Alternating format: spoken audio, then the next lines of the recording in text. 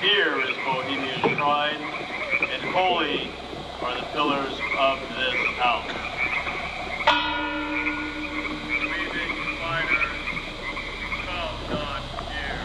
Weaving spiders come not here. A quote from Shakespeare's A Midsummer Night's Dream, adopted by elite aristocrats and powerful businessmen of America to imply their Bohemian Grove retreat was nothing more than a recreational getaway. Except they didn't always live up to their motto. Retreats are types of group outings in which members take time to bond with one another, reflect on their purpose and aspirations, and cooperate on one or more specific goals. Various groups in America, such as scouts, students, athletes, and clergy, participate in retreats as a way to withdraw from society temporarily in a quiet and secluded place where people can relax. In order to understand the Bohemian Grove, we must first talk about the Bohemian Club, which was supposedly formed in 1872 by an unknown number of individuals. Although it is aforementioned that in 1869, Junius Henry Brown said, in explaining the Bohemian Club, that New York's Bohemia had consisted of 15 or 20 journalists, the greater part of them young men of ability and culture, who had their rise and association about 12 years ago and flourished up to the commencement of the Civil War, which broke up the Bohemian fraternity, not only here but in other cities as well. The name Bohemia, or Bohemian, was chosen because it signified a cultured intellectual as opposed to those more simple-minded. However, this name could have been chosen just to inflate their own ego. One of the founding members of both the Bohemian Club and Bohemian Grove was Henry Edwards. Edwards was a stage actor and wanted to further his career by moving to New York City. In 1878, over 100 individuals gathered in the Redwoods near Taylorville, California, for a send-off party in Edwards' honor. The participants enjoyed the peaceful evening as they relaxed on blankets strewn about the redwood thicket, and this festive gathering was repeated the following year, and the location in the Redwoods became their usual encampment. Gradually, the club expanded to politicians and affluent businessmen, leading to more and more land being bought by members, producing what we now have today, known as the Bohemian Grove. Although Henry Edwards was a founding member, the ritual meetings year after year became a beast of its own. Only the original founders know exactly why they created the Bohemian Grove, but some theories are they wanted to create a relaxing atmosphere similar to the night of Edwards' send-off party. They wanted to explore the arts as traditional Bohemians would, or they were all lizard demons sent from hell to suck the soul and money out of your ass, and, of course, keep it in a jar on the top shelf. In order to join the Bohemian Club, you have to have your finances in check. In order to gain entry into the Bohemian Grove, you must receive an elite invitation from someone already in the club. The club has a predominantly Caucasian membership, including some of the richest men in America,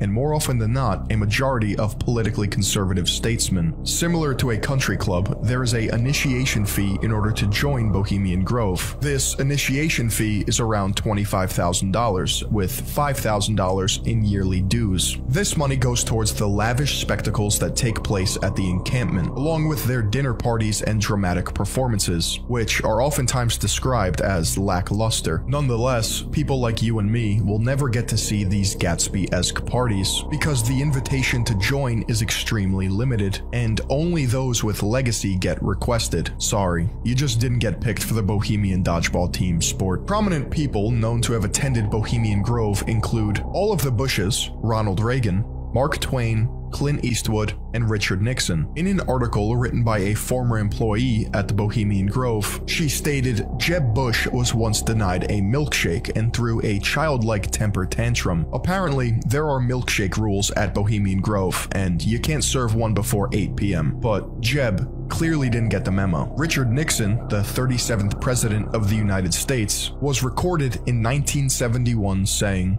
Let's look at Northern California. You understand? Yeah. You know what's happening. San Francisco just gone. It's clear over. I know, but it isn't. It isn't just down in the ratty part of town now. But the upper class in San Francisco is that way. The Bohemian Grove that I attended a long time ago, the Easters and the others that come there.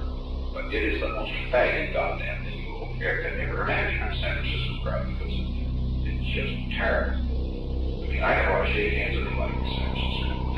Nevertheless, Nixon would attend the Bohemian Grove picnics, and Jeb still wouldn't get his milkshake. In September of 1942, an alleged meeting took place at the Bohemian Grove, where arguably the most influential venture in human history was debated. This meeting sparked the Manhattan Project. According to author Peter Phillips, many Grove members take pride in this piece of Bohemian history and flaunt it to new initiates. Ernest Lawrence, nuclear physicist and Nobel Prize winner, and J. Robert Oppenheimer, a theoretical physicist and wartime head of the secret laboratory Los Alamos. These two men were accompanied by committee heads, representatives from the biggest oil and electric companies, as well as presidents of Ivy League schools such as Yale and Harvard. Now, I may not be a bohemian, but this sounds an awful lot like weaving spiders to me. The web they managed to create through sheer mastery of science and innovation was, of course, the nuclear bomb. This undertaking led to the advent of nuclear weapons and brought the Second World War to an end. The Manhattan Project also dictated how the subsequent war with the Soviet Union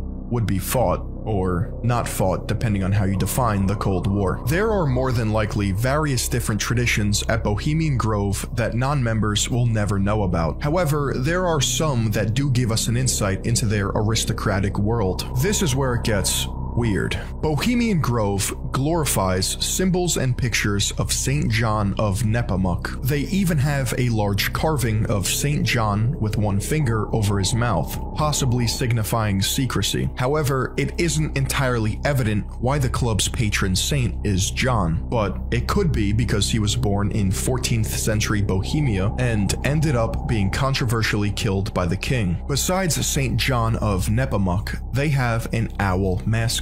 There is a 30-foot tall owl effigy that rests at the front of the lake within the grove, and for all we know, that's a slumbering old god. Additionally, Bohemian Grove members set up and take part in large-scale theatrical performances, with a Grove play taking place each year involving around 300 people. Perhaps worshipping St. John, praying to an owl effigy, and dancing on stage are innocent. There is one traditional Bohemian Grove ritual that stands out among the rest, infamously known as the cremation of care. This event was originally like any other theater production, but according to Theater West, Image and Impact, in 1913, cremation of care was separated from other Grove plays and became an exorcising of the demon to ensure the success of the ensuing 2 weeks. Yeah.